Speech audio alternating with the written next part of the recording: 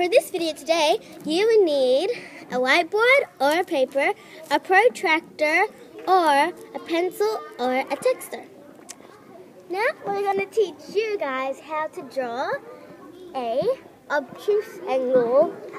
First, we need to introduce you to these angles. This is a obtuse angle, acute angle, and a reflex angle. Here we have a right angle, a straight angle, and a revolution angle. Now we're going to draw this angle here, the obtuse angle.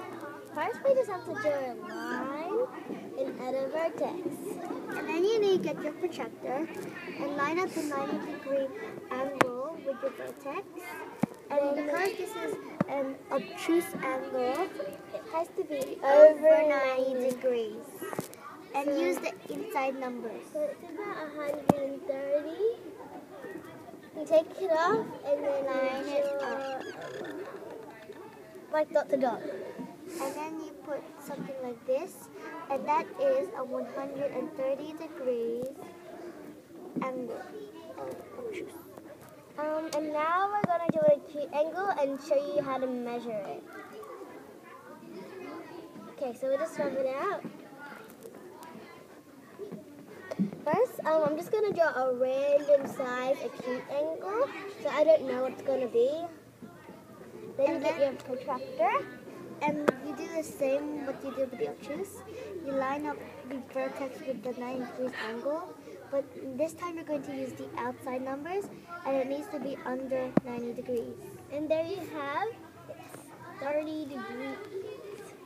30 degrees. So that was a 30 degrees angle. Yeah, that's mostly one. And now we're going to do a right angle. First we draw I'm going to do any side.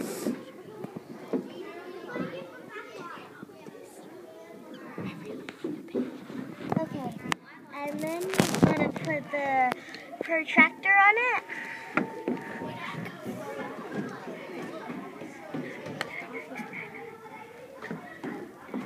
You line it up with it, and our right angle is 90 degrees. Yeah, so there you have it. The angle is a 90 degrees angle. So thanks for watching. I hope you learned something about angles. So have a nice day, and yeah, bye.